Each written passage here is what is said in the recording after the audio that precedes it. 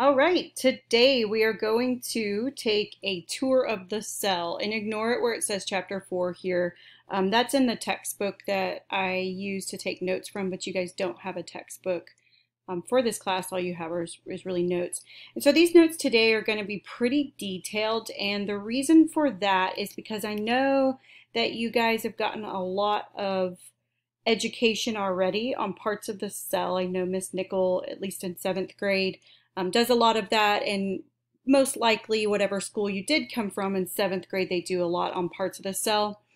The other reason is because we do go through this pretty quickly if you are moving on to AP, and so you will see this slideshow and actually these notes again in AP, but we spend one day on them, kind of like we spend one day on them in this class. So I figured since you aren't really required to memorize anything in this class because everything is open notes since it is virtual, that I was just going to go ahead and give you the detailed notes for parts of the cell that I would expect a student to have in the AP class for those of you that are moving on. All right, so we're going to talk just really briefly about microscopes. You're going to have a virtual activity today where you look at different parts of the microscope and you look at slides under the microscope. It's important to understand that there are two types of microscopes, light and electron. What we use in our class is the light microscope because we can afford them. We can't afford an electron microscope because they'd cost about $1 million. I've actually never personally even looked into an electron microscope before, although I know some students do internships where they actually have the opportunity to look at one. So light microscopes are going to be right here. So this is what they're going to be able to see. Frog eggs, human eggs, plant and animal cells, bacteria cells. So that's what we would be looking at if we were in the classroom, or those things. The electron microscope is going to be able to see obviously all of the things that the light microscope can see, but then it's going to be able to see the smallest bacteria, viruses, ribosomes, and then some proteins. So the electron microscope can definitely magnify a lot more. And then this is what they look like. So the light microscope, this is what you would see in our classroom. And then the electron microscope, that's what you would see in like a really sophisticated lab. Here's what some of the images would look like under a light microscope. You could stain specimens. You can use fluorescent dyes. And you really just see like a flat image. A scanning electron microscope is going to be able to see something that's more like 3D in appearance. And then the transmission electron microscope is going to see like cross sections. All right, so the big difference that I need you to know obviously are the cost, but that the light microscope cannot magnify as well. It can go up to, or it can magnify up to the size of a bacteria, and it can't go any smaller than that. The electron microscope can do bacteria, and then you can also see viruses, ribosomes, and some proteins. So to compare the two, and you can just paraphrase this, you don't have to write down every single word. A light microscope obviously is going to use light. So I wouldn't write that down because that's what the name implies. It uses light. And an electron microscope is going to use a beam of electrons. This can magnify up to 1,000. And then it's also important to know that specimens can be alive. So I would just put magnify up to 1,000, specimens can be alive. So we can actually see like paramecium swimming under a light microscope in the classroom. An electron microscope is going to focus a beam of electrons. So the name implies that, so I wouldn't write that down. It can magnify up to 1,000,000 times. The specimen is non-living and it's in a vacuum. So that's something important to make note of, is with an electron microscope, the specimen is not alive. And electron microscopes can see in black and white most of the time. Except for these ones right here are in color, so it just depends on which type, but most of the time it's going to be black and white. All right, let's go through the different types of cells. So those are your two types of microscopes. We use light microscope for our class at St. Mary's Hall, and in any high school really. What I need you to know the difference between is prokaryotes and eukaryotes. Prokaryotes and eukaryotes. When you think prokaryote, I want you to think bacteria.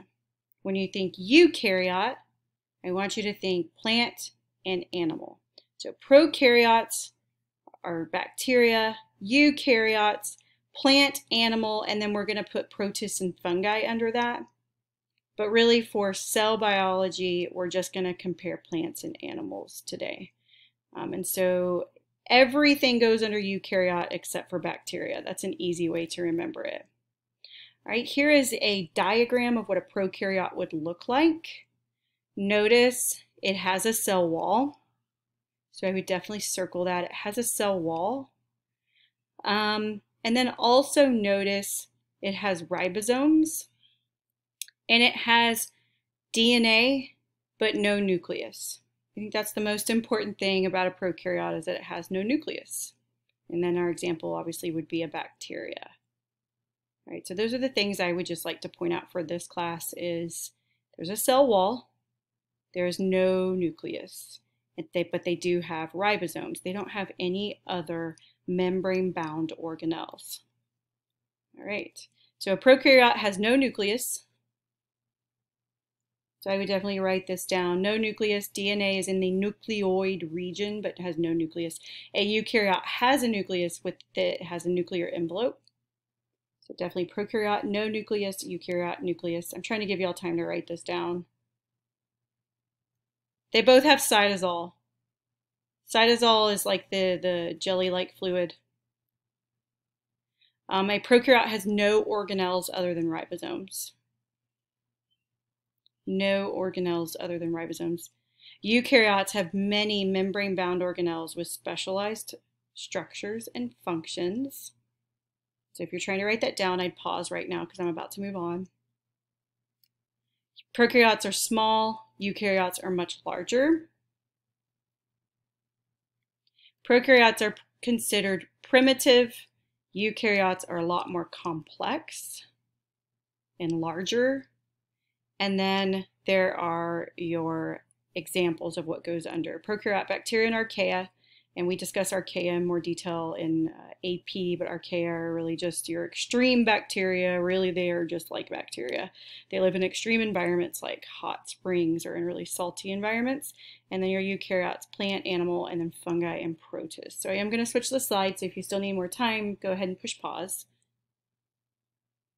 So why do eukaryotes need a nucleus? Eukaryotes need a nucleus because they have a lot more DNA and they're much more complex and they're much more larger. So it's an organization thing. All right, so let's talk about the size of cells. So we need to know why a cell is more efficient when it's small, and it has to do with the surface area to volume ratio. A large surface area to volume ratio, so you need to put surface area to volume ratio, is going to allow an increase in chemical exchange between the cell and its environment. So if you had a cell that was giant, like this, it wouldn't be able to interact and have chemical reactions and exchanges between it and its environment. But then when you have all of these tiny cells, it increases the surface area to volume ratio. So you're able to have more interaction with the environment, right? So the smaller the cell, the more efficient it is, because it has a larger surface area to volume ratio. That means if you measured the surface area and you divided it by the volume, it would be larger the smaller the cell is. All right, so here's an example of something we can kind of relate this to. So the small intestine has highly folded surface to increase absorption of nutrients. So the villi are like these finger-like projections, and microvilli are the projections on each cell. And they're really teeny tiny, and they're like folded in on each other, right? And so what that does is that increases the surface area to volume ratio, which increases efficiency. So you wouldn't want just one flat intestine. It wouldn't be able to absorb as much if it didn't have these folds and then the little hair-like projections. So hopefully that is not super confusing. It's something that I definitely would ask about in the Zoom if you're having trouble with understanding. The smaller the cell, the more it can exchange chemicals between it and its environment, and therefore it's more efficient. And then another example of surface area to volume ratio would be root hairs in a plant. So it has teeny tiny little root hairs, and what that does is it increases the efficiency of absorbing water and minerals. So root hairs are going to increase the efficiency of absorbing water and minerals. So all this is showing when I talk about the small intestine, when I talk about root hairs, is the larger the surface area to volume ratio, the more efficient something is. Therefore, the smaller the cell is, the more efficient it is. So hopefully that connection is made. All right, let's start talking about all of the organelles of a eukaryote. So I told you the difference between prokaryotes and eukaryotes, but now I'm going to move on to eukaryotes and all of their organelles. So the nucleus is the control center. It contains DNA. It's surrounded by a double membrane called the nuclear envelope. And that is continuous with the endoplasm. That just means that the nuclear envelope, the little envelope that surrounds the nucleus, is connected to the endoplasmic reticulum. The nuclear pores are like little holes in the nucleus, and so things can enter and things can leave. Chromatin is actually what DNA inside of the nucleus is called. DNA isn't just like chilling by itself. DNA is always wrapped around proteins, and those proteins help organize it and compact it into chromosomes. And so DNA with its proteins that it's wrapped around is called chromatin. Chromatin that is condensed makes up chromosomes, and we will go over that again when we talk about cell division. All right, and then the nucleolus is the very center of the nucleus, and that's where ribosomes are made. All right, so I'm about to click, so if you're not done writing, you're going to want to pause. All right, and here's a picture of showing you everything I just talked about. This entire thing is called the nucleus. It has a nuclear envelope, and it's in just a protection, kind of like the cell membrane. It's continuous with the ER, so you see right here it's connected to the ER. There's nuclear pores. There's little holes in the nucleus where things can enter and things can leave. DNA and its associated protein is called chromatin, and that's going to basically be the bulk of what's inside the nucleus. The nucleolus, look at this center thing. The nucleolus is the very center of the nucleus, and that's where ribosomes are made. And I think I went over everything. And so what this is doing is just showing you the blue stuff is DNA, the purple is the proteins. And so DNA wrapped around these proteins is called chromatin. All right, let's talk about ribosomes. Ribosomes, the function, they don't synthesize. I kind of don't like this description right here.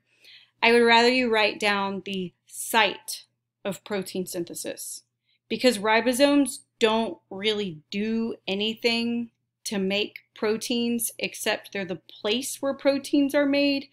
When we talk about protein synthesis, you'll see what I mean. They're just the place. So they're like the building. That would be like saying school is the teacher. School's not the teacher. School is where teaching happens. And so the ribosome is the place where proteins get made. And that will make a lot more sense later. So please put site of protein synthesis, not protein synthesis. It's site. Okay, moving on. It is made up of rRNA, so ribosomal RNA, and proteins.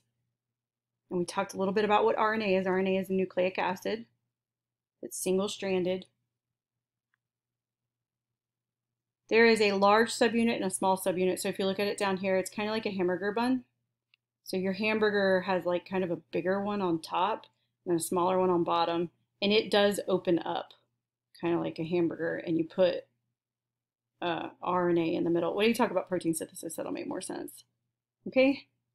There are two types of ribosomes. There's free and there's bound. Free are floating in the cytosol, and they are going to be the site of protein production used for that cell. And then bound ribosomes are attached to the endoplasmic reticulum, and they are actually going to make proteins, or they're going to be the site where proteins are made that are going to be exported from the cell, that are going to leave the cell. So free ribosomes, bound ribosomes, I would just like for you to know where they are. You don't have to know which proteins they make for this class. Free are going to be floating around, bound are going to be actually on the endoplasmic reticulum. All right, that is ribosomes. If you're not done writing, please pause. I'm about to click. All right, we'll talk a little bit about the endomembrane system. It's called the endomembrane system because it's actually made out of membrane. And we haven't talked about cell membrane yet. So for this class, if you haven't been exposed to that yet, the cell membrane is made out of the phospholipid bilayer that we talked about the other day or yesterday. And so just know that the endomembrane system is made out of membrane, which is made out of the phospholipids. And so the endoplasmic reticulum is part of the endomembrane system. It's a network of membrane and sacs. You have the rough ER and the smooth ER. The rough ER is where proteins are going to be packaged for secretion, meaning proteins are going to be packaged to leave the cell. The smooth ER has no ribosomes. So here's a function of the smooth ER.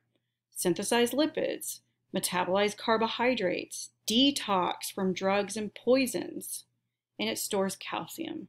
So just a lot of jobs that you aren't required to memorize at this point, but in AP you actually are expected to have this memorized. So just so you know, if you're signed up for AP, what you're getting yourself into. All right, so that's rough ER, smooth ER. What makes the rough ER rough is that it has ribosomes on it. It's like little rhinestones. Smooth ER doesn't have any. All right, so if the smooth ER detoxes the cells from drugs and poisons, which cells in the body do you think have the most smooth ER? Detox. So that should kind of be your clue. And if you don't know it, that's fine. I wouldn't expect you to already know this. It's just kind of a little interesting tidbit. The answer is liver. Your liver cells would have more smooth ER than any other cells in the body, your liver and most likely your kidneys, because they detox. Okay, and then you do have a picture, goodness, you have a picture on your notes that shows you that smooth ER and rough ER are continuous with each other, but rough ER just has ribosomes. All right, which other cells would have a proliferation of smooth ER given that it's responsible for the production of sex hormones? The answer to that would be the ovaries and the testes. And I wouldn't expect you to know that because that's anatomy stuff. All right, and so here's your smooth ER, and then there's your rough ER. And it's continuous with the nuclear envelope. Cool. Next up would be the Golgi apparatus. This is still part of the endomembrane system because the Golgi apparatus is just made of membrane. It's made of a phospholipid bilayer. So the function of the Golgi apparatus is to synthesize and package materials for transport. And it transports things in these little bubbles called vesicles. And vesicles are, they're like little cars that are like moving around the cell. And they're little circular things, and they're made up of membrane. The Golgi apparatus is also going to produce lysosomes. And I discuss lysosomes on the next slide, so I'm not going to get into that right now. Just know that that is where they are made, is in the Golgi apparatus. All right, it's a series of flattened membrane sacs, and so it's like, if you could compare it to, I don't know if you did this in middle school, but sometimes they compare the cell to like a city. And so if the cell was a city, the Golgi apparatus would be the post office, right? For all the proteins that are made from the rough endoplasmic reticulum get sent to the post office to get packaged and processed and a stamp put on it and a zip code put on it and all of that stuff. So that would be your analogy, I guess. The cis face is going to receive vesicles from the rough ER. The trans face is going to ship vesicles. I wouldn't expect you to know cis face, trans face for this class, but just so you know, it receives vesicles from the ER and then it ships vesicles towards the membrane. And obviously these are for packaging and transporting out of the cell, so they would leave the cell. All right, so lysosomes, which are made in the Golgi, are like the intracellular digestion. So this would be like your recycling plant. It's going to recycle things so that the materials can be used later. And it's also going to be responsible for programmed cell death, which is called apoptosis. And so whenever a cell gets too old and is, the older the cell gets, it's kind of like people, old people, you got to take their driver's licenses away sometimes and stuff like that. It's kind of like the same thing with a cell. The older they get, the more likely they'll make mistakes. And so when a cell reaches its age where it can no longer function appropriately, the lysosomes will release these things called hydrolytic enzymes. And hydrolytic means the enzyme uses water to chop things up. So basically the lysosomes release hydrolytic enzymes and the enzymes use water to chop up everything in the cell. And it gets recycled and used. The whole cell gets recycled and used. But that's basically what a lysosome's job is. Lysosomes are also responsible for phagocytosis, which is cellular eating, okay, and digestive enzymes from the lysosomes. It merges with this vesicle and then it digests it.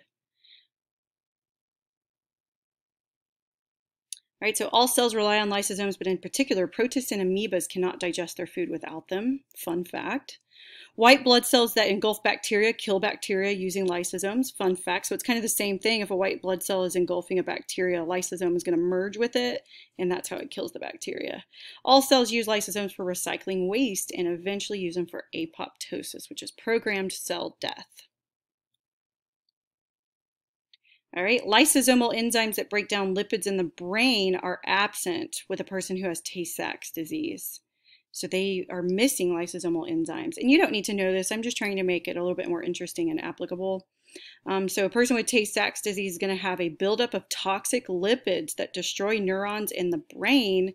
And the symptoms are going to be loss of coordination, loss of speech, unresponsiveness, and psychiatric conditions. So obviously, a person with Tay-Sachs disease is going to somehow need to be treated in order to break down lipids, but then they're also going to have a really low-fat diet. So just a little interesting pearl there.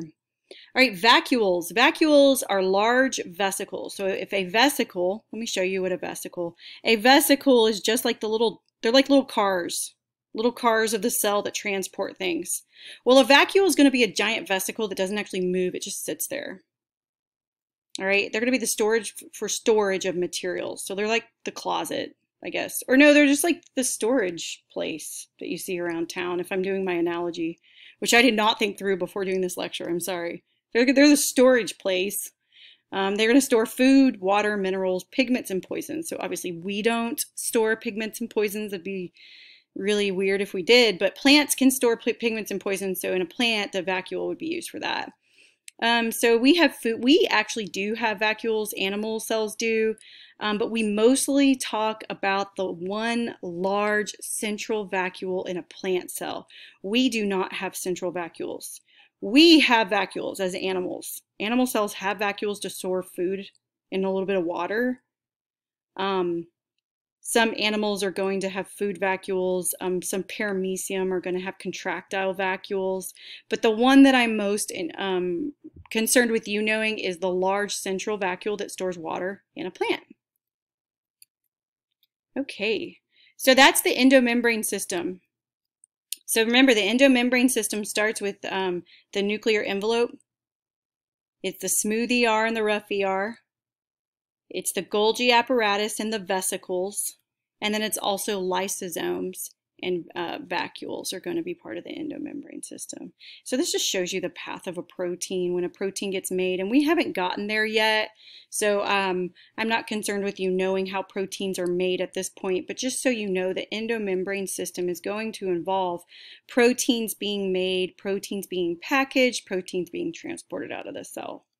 So that will become really important a little bit later. All right, this is showing you just a giant overview of an animal cell and a plant cell on this page. And all I want you to see, because I know you've seen label diagrams of cells before in middle school, so what I'm just trying to get you to notice are the differences. So when you're looking at your paper right now, and you're looking at the animal and you're looking at the plant cell, what do you notice as a big difference that stands out right away? And what you should be thinking is, oh, it's the shape. So the shape is a little bit different, and what makes the shape different is the plant cell has a cell wall. So I would circle that. I would circle cell wall. Plant has cell wall. And the animal doesn't. And so you see this little handy dandy list right down here. So if you can look at my cursor, it says not in animal cells. So if I'm comparing the two pictures, this has already done the summary for you. Animal cells don't have chloroplast, they don't have a central vacuole, they don't have a cell wall, and they don't have these things called plasmodesmata. I've gone over central vacuole. We've talked a little bit about the cell wall when we talked about cellulose, but we haven't talked about chloroplast and plasmodesmata. So I'm going to get there. Just kind of wanted to do this overview summary before I talked about those unique organelles. All right. So the animal cell is round, and then some animal cells are going to have flagellum. I can think of one in particular. A sperm cell is going to have a flagellum on it. All right, and then when we look at the plant cell, we notice that it doesn't have lysosomes. It doesn't have these things called centrioles that I'm going to talk about in a little while, and then it doesn't have flagella. Some plant sperm would, but mostly they're not going to have flagella. So what are the big differences? I would definitely, when I looked at this piece of paper, I would definitely look at this list right here and then this list down here, and that's the difference between them. And this is a kind of an overwhelming labeled diagram right here, but like I said, at this point in time, you're not memorizing it, although I would get familiar with it if you're not already. All right, so let's talk a little bit about some of the organelles that are either the same between plant and animal cells or different. So both plants and animals have mitochondria. The function of mitochondria is the site of cellular respiration. It is double membraned, meaning it has an outer and an inner membrane. The cristae are the folds of the inner membrane. And so if you look at my cursor right here, you see these folds? That's the cristae right there, the folds. And what did we say that folds do when we're talking about like the intestine? It increases efficiency. So here's another example of surface area to volume ratio being large, increasing efficiency. So you can have a smaller area with a smaller volume with a larger surface area, and that increases efficiency. All right, so the cristae are where ATP and cellular respiration is going to take place, which we'll talk about in a few days. And then the matrix is in the middle here. The matrix is this fluid inner compartment. And when we discuss cellular respiration, the parts of the mitochondria are going to become important. But just so you know, mitochondria is the site of cellular respiration. It has double membrane. The cristae are these folds, and that's where ATP production takes place, and the matrix is right in the middle there. All right, chloroplasts. Plants have chloroplasts, animal cells do not. Plant cells have chloroplasts, animal cells do not. Chloroplasts are the site of photosynthesis. So I told you a minute ago that plant cells and animal cells have mitochondria. Therefore, plants and animals both do cellular respiration. Only plant cells will do photosynthesis. All right, chloroplasts are also double membraned, kind of like the mitochondria. And I'm going to tell you why that's important in just a minute. Chloroplasts have these thylakoid discs. That's where the chloroplast is. I'm sorry, that's where the chlorophyll is, which is the green stuff. So a big chloroplast right here. They contain chlorophyll, and chlorophyll is stored in these thylakoid discs. So they almost look like poker chips stacked on each other. All right? And they contain chlorophyll. The anatomy of the chloroplast will become important when we talk about photosynthesis, but just for now, I want you just to be familiar with this structure. So why did I tell you mitochondria and chloroplasts are both double membraned? And then I hope you also notice, like, what are these dots? There's dots. And then again, what are these dots? Look at all these dots right here. And then DNA, wait, are you telling me mitochondria have DNA? Wait, and look here, chloroplasts also have DNA? Oh my gosh, that's kind of crazy. So this is what makes mitochondria and chloroplasts very unique organelles, because they're double membraned, they have their own DNA, and they have ribosomes.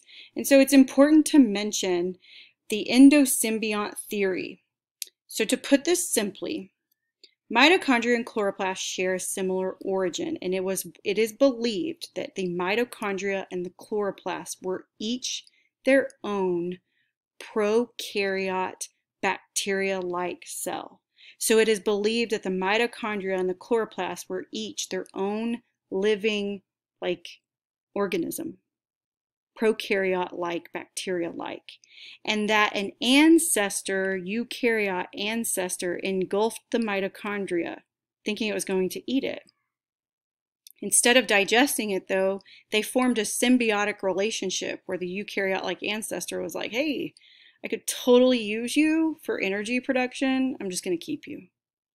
Same thing with a chloroplast. It is believed that this eukaryote ancestor engulfed a chloroplast. Instead of eating it and digesting it, it was like, yes, I can make food from the sun.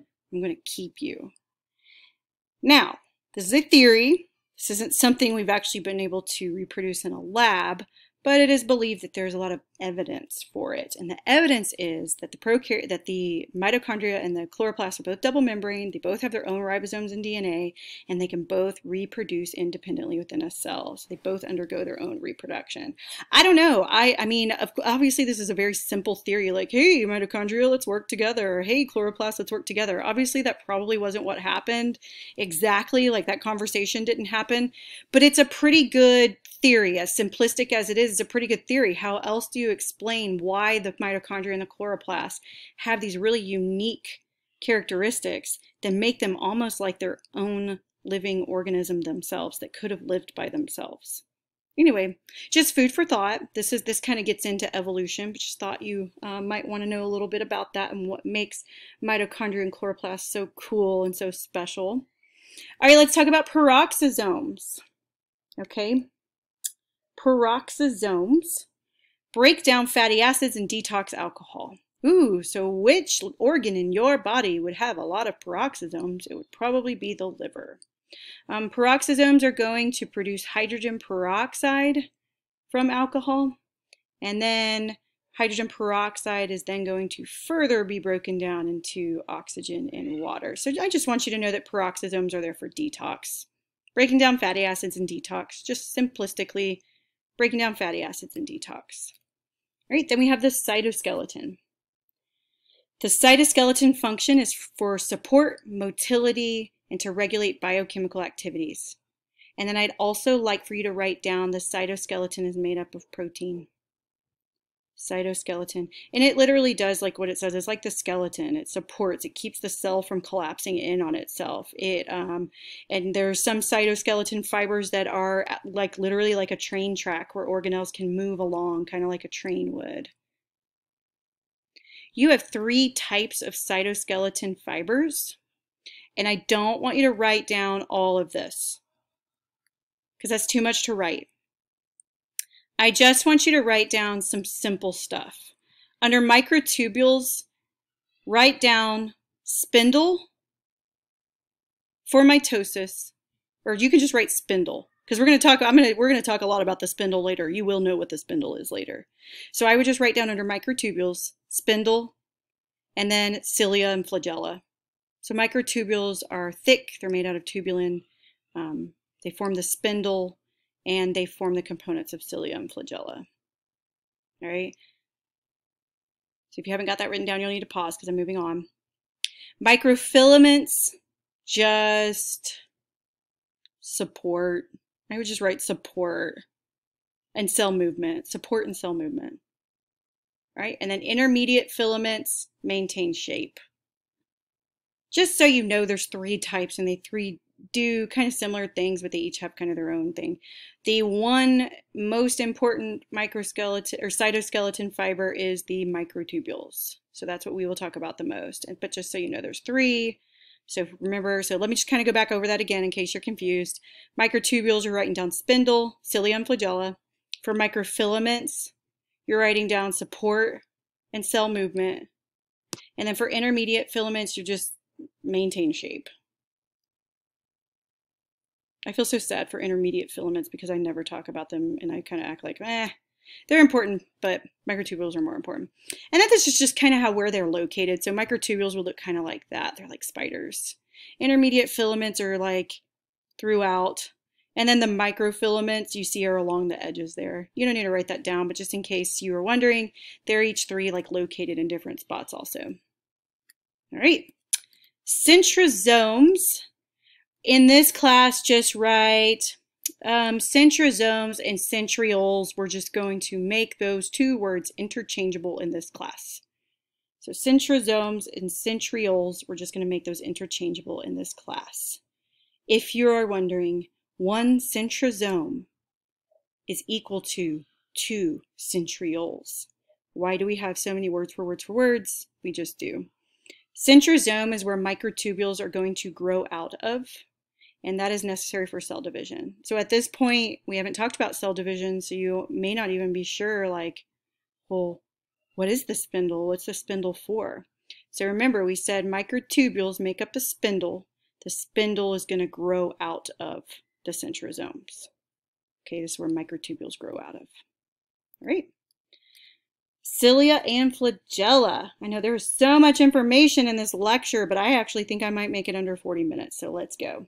Cilia and flagella, actually I might go a little bit over 40, but that's okay, because you know, we're doing several days in one day, so this is a really condensed class, so to actually have just a 45-minute lecture each day is probably pretty good.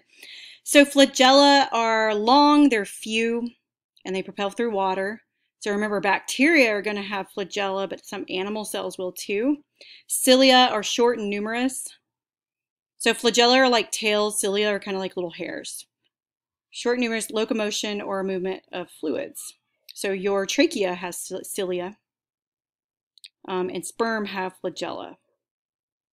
And just remember, like what we said, these are made up of an arrangement of microtubules. An arrangement of microtubules. That's really all I want you to know about that. All right. I don't care about you knowing the 9+2 pattern. Don't even look at that. All right. So in animal cells, you have intercellular junctions. Just so you know, these are how animal cells are going to interact with each other. Tight junctions are where two animal cells fuse a watertight seal. So that would be like your skin. So a tight junction is where two cells fuse to form a watertight seal. Desmosomes are like rivets. So there's like a fastening between cells. So they're like rivets. And filaments can actually help them form desmosomes. So intermediate filaments are actually going to help. So an example of this would be your muscle cells. So sheets of muscles joined together. Desmosomes are like rivets fastened together. And then gap junctions are like holes between cells. They're like channels or holes between cells where ion, sugars, and small molecules can pass. So all I want you to see here is there's 3 ways that animal cells can kind of join together. They can either join together in a watertight seal. They can join together with rivets that fasten them together in sheets, or they could join together with these channels like gap junctions, and it just depends on which cells they are. So tight junctions, that would be like your skin cells. Desmosomes would be like your muscle cells, and then gap junction is kind of how your heart cells are going to be next to each other so that ions can pass through so that electrical conduction can happen in your heart. All right, and then plant cells are going to have a cell wall that protect it and maintain the shape, and it's made out of cellulose, which macromolecule is cellulose? Right, yes, it's a carbohydrate, a polysaccharide. And then plant cells do not have any of these, none of these, because it has a cell wall. It's just going to form what's called a plasmodesmata. Plasmodesmata is a channel. So if you're going to compare it, a plasmodesmata and a gap junction are going to be similar between plant and animal cells. So plasmodesmata is a channel. It's like an open door between plant cells where ions and sugars and stuff like that can flow through. All right. And we already talked about the differences between plant and animal cells. You have it on that other paper, but just in case you were wondering, here's a summary. So like I said, I am going to make it under 40 minutes. Like I said, this was a very detailed overview of all the organelles. Obviously for cell biology, you're going to have open note quizzes. I wouldn't take anything that wasn't actually on these notes, just to make sure you actually listened to the lecture and took the notes. But just keep in mind, I would just definitely keep this note packet for when you go to AP, because this actually is something I will go back over during AP, and that you do need to know this stuff in detail for AP. Alrighty, I will talk to you guys later. Thanks.